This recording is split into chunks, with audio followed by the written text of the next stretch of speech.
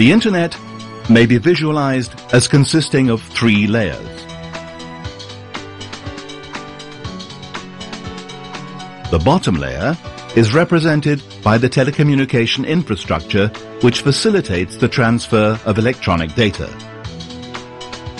Telecommunication infrastructure includes the physical network necessary to run the Internet, such as underwater cables, telephone lines, fiber optics, satellites, microwaves, Wi-Fi, etc.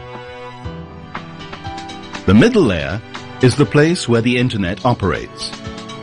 It consists of a wide variety of Internet protocols and standards, such as TCP/IP, DNS, SSL. The main protocol is the TCP/IP, which stands for Transport Control Protocol, Internet Protocol.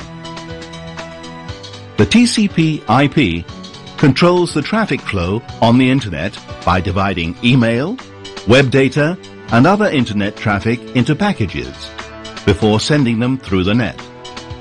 The top layer includes content and application standards such as HTML, XML, and Java scripts.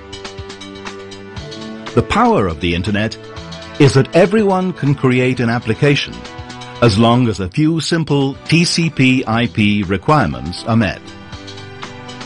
This has led to considerable invention and creativity. Email, the World Wide Web, e-banking, blogs, wiki, and Skype.